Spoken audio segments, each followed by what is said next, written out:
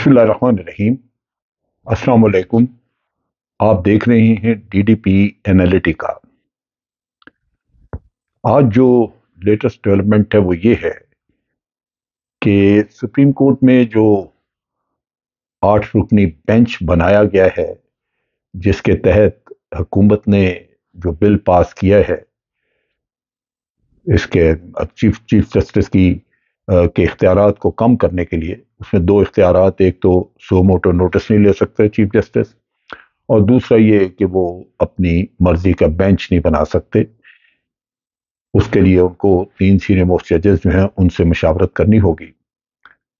सो ये chief justice के इख्तियारात को कम करना, डिल्यूट करना, मकसद उनको ऑलमोस्ट बेख्तियार करना, यानी अदालत की अपनी वर्किंग के ऊपर एक हमला है। बहरहाल चूंकि चीफ जस्टिस के पास पिटिशंस गई, 3 पिटिशंस इस पे दायर हुई और उन्होंने इनको एक्सेप्ट करके और हियरिंग के लिए आज वक्त दे दिया और 8 रुकनी बेंच भी बना दिया। सुप्रीम कोर्ट में टोटल 15 जजेस हैं, जिनमें से 8 इस बेंच में शामिल हैं। हुकूमत आज अपनी इत्तेहादी पार्टियों का एक इजलास कर रही है। प्राइम मिनिस्टर शहबाज शरीफ वो चेयर करेंगे। इससे पहले कैबिनेट मीटिंग आज थी, कैबिनेट मीटिंग उन्होंने कॉल ऑफ कर दी है और उसकी जगह आज इत्तेहादी पार्टियों का एक जलसा होगा या उसका एक सेशन होगा, जिसमें कि वो उस मीटिंग में स्ट्रेटजी आइंदा के लिए तय करेंगे कि क्या करना है। दूसरी तरफ इंपॉर्टेंट चीज ये हो रही है कि एतजाज हसन साहब, जो कि बड़े प्रोमिनेंट बैरिस्टर हैं, लॉयर हैं पाकिस्तान के, वो और इंतहाई इन्फ्लुएंशियल जो पीपल्स पार्टी के लॉयर हैं जनाब लतीफ खोसा साहब, वो दोनों मिलके एक राउंड टेबल कॉन्फ्रेंस का इनेकाद कर रहे हैं। और इस राउंड टेबल कॉन्फ्रेंस में उनका मकसद है कि यही जो चीफ जस्टिस के इख्तियारात को कम करने का जो बिल बनाया गया है, इसके बारे में लोगों के अंदर या वकला के अंदर एक ऐसी हम ख्याल बनाया जाए उनको, या ये कह लीजिए कि आपस में मशावरत करके उसमें एक मुत्तफिका लाया अमल इख्तियार किया जाए। हम ये जानते हैं कि लतीफ कोसा साहब और एतजाज हसन साहब दोनों वो कतन नहीं चाहते कि चीफ जस्टिस ऑफ पाकिस्तान के इख्तियारात में कोई कमी की जाए। उन्होंने बहुत वाज़ेह अल्फाज में हुकूमत के बारे में अपनी राय दी है और उन्होंने कहा है कि PMLN को आदत है कि ये अदालतों में बगावत करवाते हैं, जजेस को तकसीम करते हैं, अदालतों पे हमले करते हैं, और इनका कहना यह है कि इस वक्त ज़रूरत इस बात की है कि चीफ जस्टिस ऑफ पाकिस्तान के साथ खड़े हों, उनको सपोर्ट दें और इस तरह अदालत के की आज़ादी को बचाया जा सके, जो कि ये हुकूमत उसको ख़त्म करना चाहती है। इस हुकूमत के अज़ाइम जो हैं वो हम सबके सामने हैं कि एक तो इलेक्शन से बचना, दूसरा यही जो तरमीम कर रहे हैं उससे उनके मामला हल होंगे, और वो ये कि मियां नवाज शरीफ को ये चाहते हैं कि अपील का हक मिले, वो वापस आएं और अपील करके तो वो अपनी बरीयत करा सकें और ये दुनिया को बावर कराया जा सके कि पानामा केस का मामला झूठा था और वो कोई भी मियां साहब ने कोई ऐसा काम नहीं किया था। ये हम सब जानते हैं, जितने जितने झूठ बोले गए, और जैसे अब ये आपने देखा कि वॉल्यूम 10 उसके बारे में भी जस्टिस एजाज जो हैं, जो एजाज अफजल, उन्होंने बात की और उन्होंने सारा वाजे किया कि उसमें कई मुल्कों में फैले हुए इनके बिजनेस जो हैं उसका तस्करा था और बहुत सारी और इंफॉर्मेशन। और जस्टिस एजाज ने उस पर वाजे कहा कि अकामा का किस्सा भी बिल्कुल दुरुस्त है। कई अरसा तक ये वहां से तनख्वाह वसूल करते रहे, इनके अकाउंट में जाती रही मियां साहब के। अगर इन्होंने ड्रॉ नहीं की तो वो इनकी अपनी मर्जी, ड्रॉ तो कर सकते थे क्योंकि अकाउंट में पैसा आ रहा था, इन्होंने वापस तो नहीं भेजा।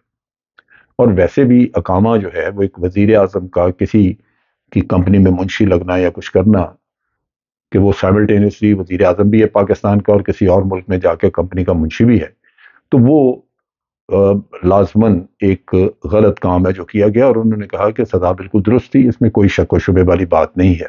और वॉल्यूम 10 को अगर सामने रखें तो बहुत कुछ और सामने आ जाता है।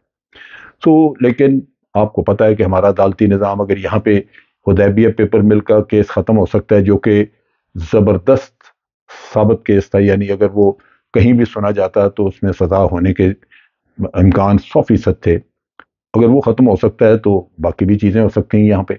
बासूरत ये एक इशू था, लेकिन वकला का जो किस्सा है वो ये है कि अब यहाँ पे जो हमें सिचुएशन बनती हुई नज़र आ रही है वो ये है कि एक तरफ तो अदालत में डिवीजन बनाई इस हुकूमत ने या PMLN ने, जजों के अंदर तकसीम करवा दी और एक बगावत का समा पैदा कर दिया। इसी तरह उन्होंने वकला और बार काउंसिल्स में भी यही हरकत की है। आज पाकिस्तान बार काउंसिल के वाइस चेयरमैन जो हैं, उन्होंने अपना एक नोटिस इशू किया है या सर्कुलर इशू किया है, उस पर उन्होंने कहा है कि आज वकला जो है वो हड़ताल करेंगे। जब चीफ जस्टिस या वो बेंच केस सुन रहा होगा तो उस वक्त वकला जो है वो हड़ताल पे होंगे। दूसरी तरफ जो लतीफ़ खोसा साहब और दूसरे वकला है इत्तेदाद आसन के साथ बहुत बड़ी तादाद, वो अपने तौर पे गोलमेज कॉन्फ्रेंस कर रहे हैं और वो हम उनके ख्यालात जानते हैं। पहले भी चीफ जस्टिस की हमायत में कल भी बहुत सारे वकला वहाँ पे मौजूद थे जो कि चीफ जस्टिस के हक में नारे लगा रहे थे। यहाँ सूरत हाल ये है कि इस वक्त Islamabad high court bar, supreme court bar, Lahore high court bar, ये बारें जो हैं ये चीफ जस्टिस को सपोर्ट कर रही हैं। और जो पाकिस्तान बार काउंसिल है उसमें चूंकि प्लांटेड लोग मौजूद हैं हुकूमत के, तो वो मुखालफत कर रहे हैं। अब ये डिवीजन जो क्रिएट की गई है कि पाकिस्तान बार काउंसिल हड़ताल पे जा रही है, बाकी वकला जो है वो चीफ जस्टिस की हमायत में वहां निकलेंगे, तो इससे पॉसिबिलिटी है कि वकला के अपने अंदर इंतशार फैल जाए या वहां पे वकला का क्लैश ना हो जाए। क्लैश हुआ, एक लॉ एंड ऑर्डर सिचुएशन बन गई, और ये बनाना कोई मसला नहीं होता। हुकूमत कोई एक आध आदमी प्लांटेड खड़ा कर देता है जो कोई पत्थर मार दिया, कोई और काम कर दिया, जिससे फौरी तौर पे एक इंतशार बन जाता है और फिर लड़ाई शुरू हो जाती है। चुनाचे वो एक सूरत हाल अगर बनती है तो पुलिस फौरन एक्शन करेगी और उसके साथ साथ रास्ते बंद, सुप्रीम कोर्ट के अंदर नहीं जा सकते, ये सारा समा बनाने की कोशिश की जा रही है। इसकी आड़ में दर हकीकत वही एक सोच कार फरमा है जो किसी जमाने में सुप्रीम कोर्ट के ऊपर हमले की शक्ल में की गई थी। अगर यहाँ पे हालात बिगड़ते हैं और वकला सुप्रीम कोर्ट के अंदर भी एक दूसरे के सामने आ जाते हैं, तो आप सोचिए कि सुप्रीम कोर्ट भी अखाड़ा बन जाएगा। ये वो सूरत हाल है जो कि आज दरपेश है। मगर अफसोस इस बात का है कि वतन अजीज की सोच किसी को नहीं, वतन अजीज का ख्याल नहीं है, ना वतन की इज्जत का और ना ही वतन के इत्तेहाद का। सिर्फ है तो अपना मकसद के कुछ भी हो जाए, इलेक्शन से हमने बचना है। क्यों कि हम नाम की तो जमहूरियत कहते हैं, हम जमहूरी भी लोग अपने आप को समझते हैं, हम कहते हैं जी हम बड़े जमहूरियत पे यकीन रखने वाले हैं, लेकिन जमहूरियत से शर्मनाक तरीके से बच बचा करके अपना इक़्तिदार भी कायम रखना चाहते हैं। ये वो शर्मनाक सूरत हाल है जो कि आज हमारे मुल्क को दरपेश है। अब तक के लिए इतना ही। अफवाज पाकिस्तान जिंदाबाद, पाकिस्तान पाइंदाबाद।